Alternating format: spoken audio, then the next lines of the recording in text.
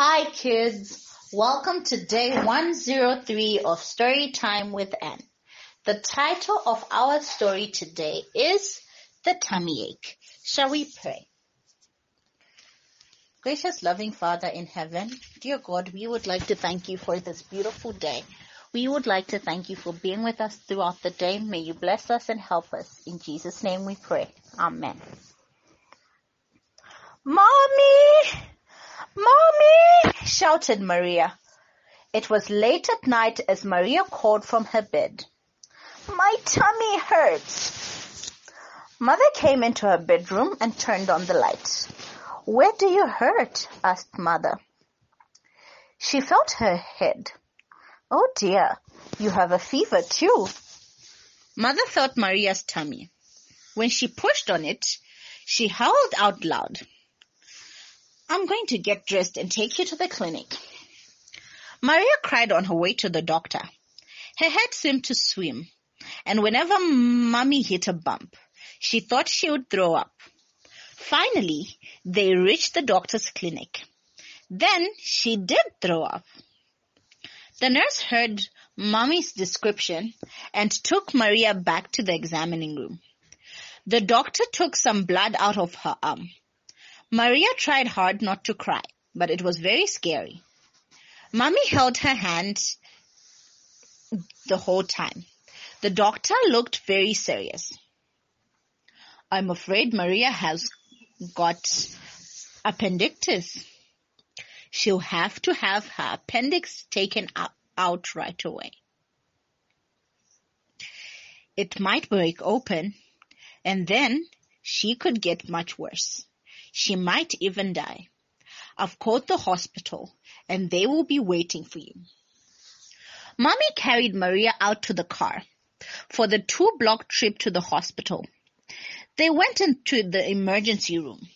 A man dressed in green met them and had Mother put Maria on a bed with wheels. Maria tightened her hold around Mommy's neck. I'm afraid, Mommy. Don't go away.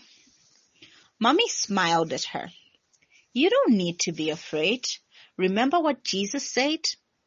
I will give my angels charge over you to keep you safe. Your angel is right here. Part of you is sick and the doctors need to fix it. You won't feel anything because they will give you medicine so you will sleep. When you wake up, it will be all over and we can go home soon. Don't be afraid. Let's have a prayer before you go with the doctor. Maria let go and folded her hands and closed her eyes. Dear Jesus, please help the doctors make Maria well again. Don't let her be too scared, and don't let it hurt too much. Help her to be very brave. Thank you, Jesus. Amen. Mommy kissed Maria, and the man wheeled the bed away. The next morning, when Maria woke up, Mommy was waiting by the bed with her teddy bear and a new puzzle. How do you feel? Asked Mommy. Maria thought for a minute. I'm thirsty. My tummy doesn't hurt as bad. Doctor said we can take you home later this afternoon. Here's a drink of water. Maria looked down at the bandage on her stomach. It looked so big it frightened her. Do I have a big hole in my stomach? She whispered. No, you don't. The doctor took out the spoiled appendix and sewed you back up. We'll go to Dr. Hatton to have the stitches removed end of next week. Later that day, Maria and Mother went home. Mother put Maria to bed and told her to take a little nap while she made supper. She closed her eyes, but couldn't quite seem to get to sleep. She wondered what the stitches looked like. She wondered if she lifted the edge of the bandage, if she could see them. Just as she was about to try, Mother came back in. I thought you might like some apple juice, she smiled. It's going to be hard to stay in bed for a few days, so I thought you might like to watch a nature video. I've asked your sister to bring a couple of them home from school. Maria drank her juice. Mother studied her for a minute. What's the matter? Would it feel good if I rubbed your back? It only hurts a little, but when I sit up, I get dizzy. That will go away soon. It's always like that after an operation. Mother, why did my appendix spoil? What do you mean? I eat good food, I sleep and drink water and everything, so why did my appendix spoil? Mother thought for a minute. You did nothing wrong, if that's what's bothering you. Good health habits will help you stay well and help keep you from getting sick. But sometimes things just happen because of sin.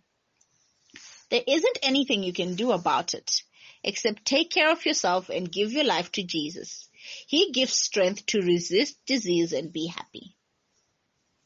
How long will it be before I am all better? By Sabbath, you should be able to get up and out of bed. That's 2 days. You won't be well enough to go to church this week, but you will be next week. I'll call your teacher and tell her. Anything she wants to send home for you, your sister can bring.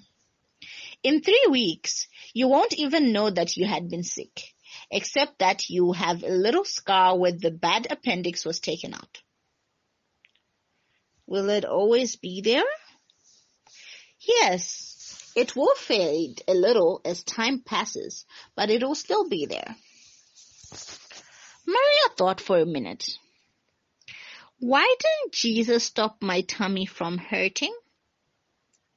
But he did, answered Mother. Jesus helped the doctor know how to make you better, and he made your body so it can fix itself. They are little white blood cells working hard to kill any germs that might have gotten into the wound. There are other cells whose job is to mend the skin and muscles, and more red blood cells are being made in your bones. Jesus made your whole body in such a wonderful way that it can repair itself. Sometimes it needs help, like when the doctor helped you by taking away the spoiled appendix. But most of the time, your body works really well. That's why it's important to take good care of it by eating good food and getting exercise and resting and drinking lots of water. If my body is doing all that work, it's probably getting sleepy, said Maria. I think I can take my nap now. Good. When your sister comes back, you two can finish watching the video while I finish making supper. Mother smiled and pulled the drapes shut. If you need anything, just call me. I'll leave your door open. Okay, Mommy. Have a good sleep, Maria. And that's the end of our story. We all must take good care of our bodies. Our verse for today is 1 Corinthians chapter 6, verse 19. Do you not know that your bodies are the temples of the Holy Spirit who is in you, whom you have received from God? You are not your own.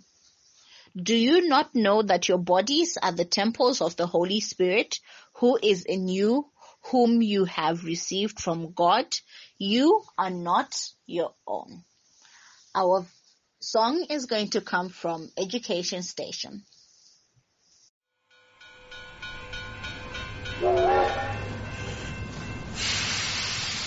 My healthy body. If you want to have a happy, healthy body, you need to make happy, healthy choices. I'm here, I'm me, I'm the best me I can be. I'm the only me I'll ever get to be. There's just one of me. You're here, you're you, and you are shining through. You're the best you, and there's only one of you. So I'm taking care of me by eating healthy things. That's how I take care of me. And you're taking care of you. You're eating healthy too. That's how you take care of you. And I'm taking care of me by keeping myself clean. That's how I take care of me. And you're taking care of you. You keep yourself clean too. That's how you take care of you. I'm here, I'm me, I'm the best me I can be. I'm the only me I'll ever get to be. You're here, you're you, and you are shining through. You're the best you, and there's only one of you. So I'm taking care of me by keeping my teeth clean. That's how I take care of me. And you're taking care of you. You keep your teeth clean too. That's how you take care of you. And I'm taking care of me by making sure I sleep. That's how I take care of me. And you're taking care of you. You're getting your sleep too. That's how you take care of you. Fruits and vegetables, yum, yum, yum. Fruits and vegetables, yum, yum, yum. Scrub, scrub, scrub, scrub, I smell good. Scrub, scrub, scrub, scrub, I smell good. Brush, brush, brush, brush, my teeth shine. Brush, brush, brush, brush, my teeth shine. Sleep, rest. Sleep, rest. I'm here, I'm me, I'm the best me I can be. I'm the only me I'll ever get to be. You're here, you're you, and you are shining through. You're the best you, and there's only one of you. So we're eating healthy things, keeping ourselves clean, brushing our teeth, getting our sleep. That's how I take care of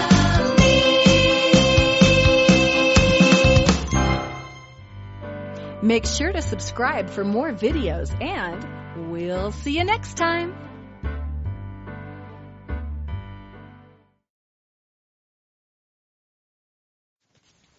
Hi everyone, welcome to Bible Poetry Time with Jiko. Today our poem is Psalm 61. Hear my cry, O God, hear my prayer. From far off I can call in despair. You're my defense and refuge from every problem, small or huge. I long to dwell, O Lord, with you. Your faithfulness and love are true. I'll give all I've promised to you. I'll sing your praise my whole life through. This is the end of our poem today. Thank you for listening. And that, kids, brings us to the end of today's program. Our prayer focus for today is to thank God for giving His angels charge over our lives to keep us safe, because we would have been hurt, or so many bad things would have happened to us if they were not in charge of our lives and they were not there. Shall we pray? Good, gracious, loving Father in heaven, dear God, we would like to thank you for this day. Father in heaven, we ask and pray that you be with us. You help us to take good care of our bodies. Gracious Father in heaven, we ask that you help us to know how to eat right, to always drink water and exercise, to always take care of our bodies because they belong to you. Dear Father, we would like to thank you for making our bodies in such a special way that they can take care of us and that they can heal themselves wherever possible. Lord, we want to thank you for the brains that you gave the doctors and the knowledge to know what to use when we are sick and how to help us. Gracious Father, we want to thank you for giving your angels charge over us, because without them, we would have been in so much trouble and we would have been so lost. Help us to always listen to what they tell us to do. because we know they will always lead us in your direction. Thank you, dear Father, for hearing our prayer. In Jesus' name we pray. Amen. So from me and Auntie Rico, it's bye until tomorrow.